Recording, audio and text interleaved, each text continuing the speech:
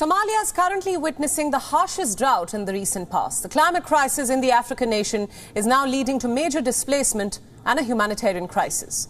People in Somalia say that it has not rained for 2 years. Their land is parched, leaving the cattle dead and crops failing. The United Nations World Food Programme says that the Horn of Africa region is now facing the driest conditions in more than 4 decades. This after the failure of 3 consecutive rainy seasons.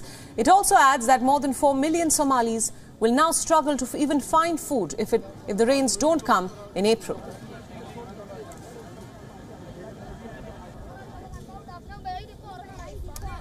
Commenting on the grim crisis unfolding in the Horn of Africa, the World Food Programme spokesperson has said if this year's rains do not materialize, 1.4 million children under 5 will be acutely malnourished by the end of the year.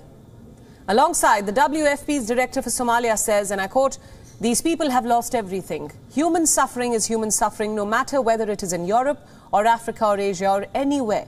We have a crisis in the making." This is not the first drought of this decade for Somalia. Somalia has experienced a series of catastrophic droughts in the last 10 years. The Famine Early Warning System Network says that the global weather patterns indicate that rains are likely to fail again this year and has warned that the region could experience its worst drought on record. Earlier this month, the United Nations Intergovernmental Panel on Climate Change said that heat waves, droughts and extreme rainfall would become more frequent in the coming decades as temperatures continue to rise. Troops have repeatedly clashed in the Sool region, conflict that has displaced more than 10,000 people.